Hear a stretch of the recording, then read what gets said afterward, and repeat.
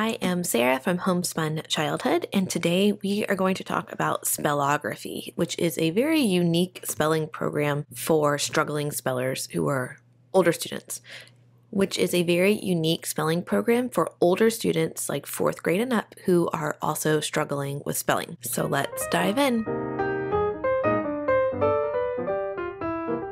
Hey folks, I'm Sarah from Homespun Childhood. I am a former teacher turned homeschool mom, literacy specialist, and homeschool consultant. And here at Homespun Childhood, I share all things curriculum, literacy, planning, books, and more. Today we're going to look at the re-release of Spellography by Moats and Rosow and talk about who this program is for and who it is not for, because this is for a very specific group of students. So Spellography has been around for quite a while. You can find the old version copies on Amazon and eBay, etc. Sometimes they're hard to find and in not very good shape. So I was very excited to see that they re-released this in this brand new, like, full color set. Right now, levels A and B are available. Level C will be available at some point.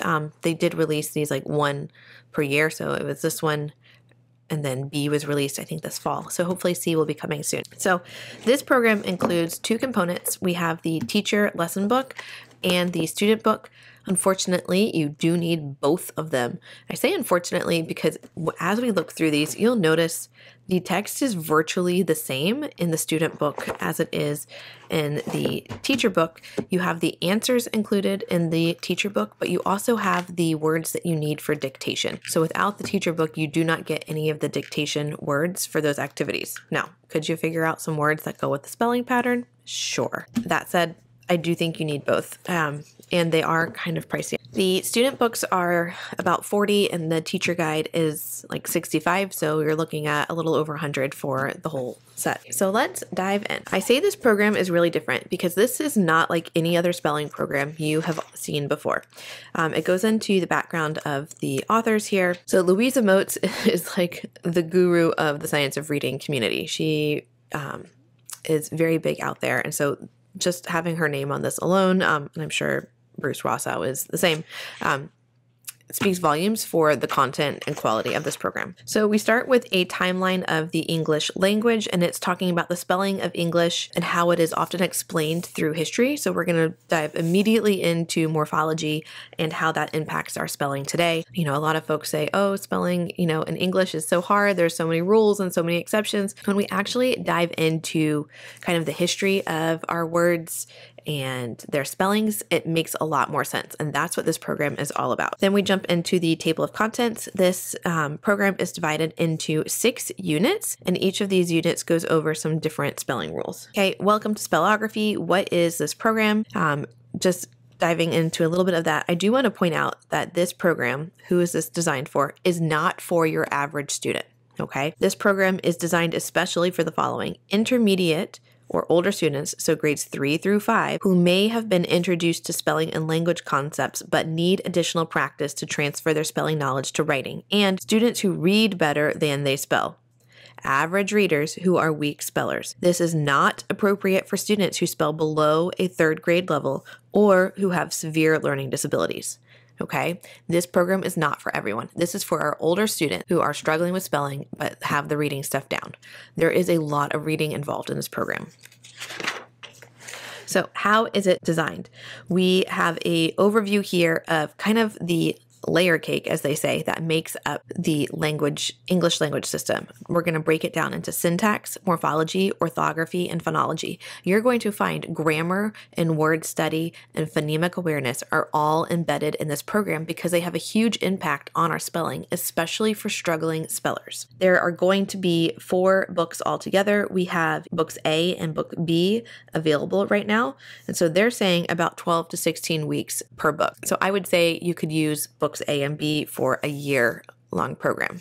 Okay, what does the teacher need to know about this program? Talking a little bit more about speech to print, which is a great book I highly recommend. I'll link that in the bottom, and the letters training. And then they're going to break this down into the layers of language. They're going to talk about phonology, orthography, morphology and etymology, syntax. Okay, these are the different systems that impact how we spell and relate to language. If you are not familiar with these, if you're a homeschooling parent, this language is all new to you, they have you covered. They're going to break this down step by step, okay? Talk about the vowel valley and the consonant chart. We're going to dive in more about the different sound letter correspondences. We're going to talk about the different types of activities that are in this book. So each unit is broken up into these different activities. We're going to have phoneme, grapheme matching. So that's when we're talking about matching the sound so that we hear in words to the letter or letters that represent them. So for example, cat, we hear 3 sounds, k, at, and we have 3 letters, C-A-T. Other words, we have 3 sounds like fish, f, I, sh, but we have 4 letters because the SH is saying sh sound. So we're going to be mapping the sounds we hear to the letters that represent those. We have word completion activities, we have word sorting, we have speed reading, we have dictation, and then we have examining the morphology and etymology, looking at those meaningful word parts. This is especially important for our students who are in 3rd grade and up, where we are experiencing longer words, and often these words are made up of word parts. And then we're going to dive into syntax a little bit. I love that they include these in here. This really is a complete program that's going to tackle all the different areas that could lead a child to struggle with spelling, even though they are a solid reader. Then we have a summary of the different units and breaking down each unit and their lessons into these different parts, or the layers as they describe them. So this book is going to dive into the following topics, okay? We're going to have Unit 1, where they are considering the history of English, and we're going to be looking at the sounds and the syntax. Then we have Unit 2, where we're going to be looking at initial blends. We're going to be thinking about how we use compound words, especially the Anglo-Saxon layer.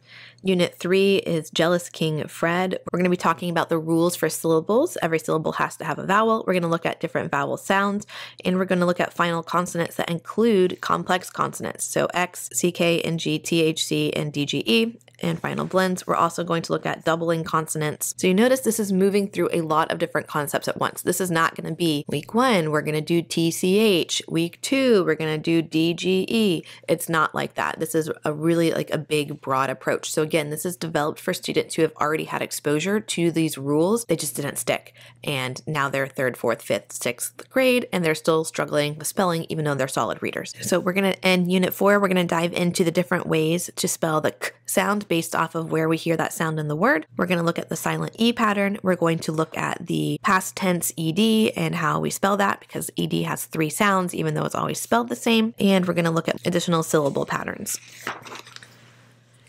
Okay, Unit 5, we are doing a quiz. It says a quiz and a saxophone. There are many ways to spell the k sound. So again, we're diving more into that. We're also going to look at the QU and the ks, and learn that U could be a chameleon letter and that X has changeable qualities. And we're going to look at the prefix EX. In the final unit in Book A, we are going to be reviewing the J sound and how that is spelled based off of the position in the word. So the beginning of the word, we'll spell it with a J or a soft G. They talk about the rules for that. At the end of the word, it's going to be spelled DGE or GE based off of the sounds, because English cannot end in the letter J. And then we have a little review, okay? So again, this will cover about a semester. So if you are starting out, you could do Book A and then Book B and hope that Book C is released, within the next 6 months to a year. They have been pretty consistent with their release patterns, so just keep that in mind. So then we're going to dive into Unit 1. We have our overview and the different lessons. Here is Unit 1 in the teacher guide. Let me show you what Unit 1 looks like in the student book. Okay, so the student book starts very similar with this timeline, and then we're diving in to become a spellographer. So here is the student book. Here is the teacher book. The text is the same. The only difference, the teacher book has the answers. Okay? So for that reason, I am going to stick with the teacher guide for this and not be kind of pulling these back and forth. There's a lot of reading in this. This is not a program that would be wise for older students who are also struggling with reading. I would hold off on doing this program until you have, really gotten them to be pretty fluent readers and then pull this in. Yes, you can read this to them, but it's just not designed for students who are still really struggling with reading. If you have a student who is struggling with reading, head on over to my blog. I will link that below. I have a whole post on struggling readers that dives into a whole bunch of different things. Okay, so you can see here, just a lot of text, okay? This is a pretty heavy-duty workbook. It's going to take some manipulating to get it to lay flat. Let's look at the first unit. We have an overview, and again, your student is reading this too. This is not just for you. It's kind of this yellow call-out box. You have the call-out box for your student as well. It's talking about being a spellographer. It has the objective up here. We're going to talk about growing a garden of words. Then we're going to start talking about word history. So we have in the teacher's guide, we have the answers over here. These words are up here in the word bank for the student, but they're not filled in. We also have this call-out box that is for the teacher over here in blue. So we're looking at these different words and breaking them down. Okay, we're going to be matching more words. We're going to be doing a word origin search, and then we're going to move on to lesson 2. I think, in my opinion, these lessons kind of line up per weeks, right? So you would do one lesson per week and spread out the activities different days. So now we're going to dive into phonology. We are really explaining to these students why English spelling is tricky and what we can do to tackle that. Okay, we're going to count phonemes. This is our phonological awareness activity. Over here we have those tips for the teacher, talking about pulling in manipulatives to move for the different sounds, count the phonemes, word chaining with just the manipulatives. So we're going lad, so they'd pull and push 3 sounds, lad with 3 little circle chips, and then you're going to switch to lid, and they're going to identify that that middle sound is the one that's changing. If all of these activities are really overwhelming for you, I do break these down with examples in my foundational reading instruction course. That'll be linked below. And do a grapheme roundup here. Again, we're thinking about the position of the sounds, and then we're matching these or mapping the graphemes that represent those sounds. So thick, we hear th, it, k, and we're writing the sounds to match those different positions. We're going to build words. We're going to review definitions. Then we move into lesson 3. We're going to spell by position. There are 26 letters, but there's 40 phonemes. We're going to continue with this mapping activity. We're going to build more words. We're going to talk about the position. We're going to define words, and we're going to have our dictation. Okay, and down here we have some directions for the dictation activity. Then we're going to move into morphemes. We're going to talk about what morphemes are, that they come from the Anglo-Saxon, Latin, or Greek origin. We're going to talk about morpheme patterns. We're going to talk about how we don't mix and match Anglo-Saxon morphemes with Greek morphemes. We're going to break down the words based off of their morphemes, their meaningful parts. We're going to make some words. We're going to do some word sums, okay, where we're mixing and matching the prefixes and suffixes to get words. We're going to do a base race here, underlining the words, the base words, and reading them with fluency. Then we move into lesson 5, talking about vowels and the vowel valley. We're going to play with vowel phonemes. We're going to do some vowel substitution. We're going to sort words by vowel sounds, where we position those sounds in our mouth. And for those of you who are coming from a different approach to teaching reading, or this is all kind of new to you, there is a lot of research that teaching students where we the position of our mouths when we form these different sounds and really being descriptive about that is really helpful for a lot of students. So it might sound very, we're using all these terms, kind of teachery terms with students about where, we form these words, and we're talking about graphemes and phonemes with our students. That is very research supported, okay? So this is not like we're going to throw all this terminology at students only from this program. That's in all programs we're looking at now. We're going to talk about syllables, count and sort syllables, combining syllables. We're going to work on building sentences, so we're moving into that syntax component. Scrambled sentences here, unscrambling them, talking about parts of speech in a meaningful way. And then we have our review for students. We're going to play with phonemes a little bit more in our review the graphemes, build words. So all those different activities we were doing throughout, we're doing that as a review, a little assessment here. And then we move into Unit 2. I'm going to flip towards the end to Unit 6 for us to look at real quick. Okay, so here we are with Unit 6, Dog Joy. Okay, in this unit, we're going to review hard and soft G. We're going to talk about final DGE and GE. We're going to look at short and long vowels with final DGE and GE. We're going to review team and vowel R syllables with J. And we're going to talk about the Latin root ject. And we're going to elaborate sentences. Okay, so diving into hard and soft G, and again, you're going to see we have a lot of these same types of activities. We have the phoneme substitution. We have words with blends, words with soft G, adding words to our list.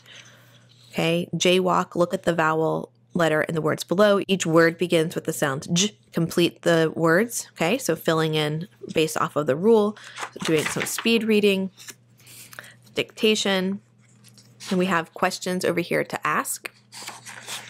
Final DGE and GE. Okay, talking about the Vikings, again, really pulling in this etymology component here. We're going to do some sorting, some more speed reading over here again. Spelling for final J, a quick sort, some phoneme grapheme mapping over here. Dictation. Short and long vowel words with final DGE and GE. Okay, so you get the idea. This is really consistent with the activities that they're doing. This is pulling from a wide range of components. You have everything built into this program. You know, in some ways I kind of wish my oldest student was a struggling speller so that we could do this with him. I have used this program with a lot of clients and they have had a lot of success in it. Okay, all these same kind of activities here. And then we have our review at the end. And then we have our Book A review, so for the whole kind of book. We have our vowel valley chart and the consonant chart, and we have our glossary. So that is Spellography, the re-release of Spellography. If you found this video helpful, please go ahead and like and subscribe, and I will see y'all soon.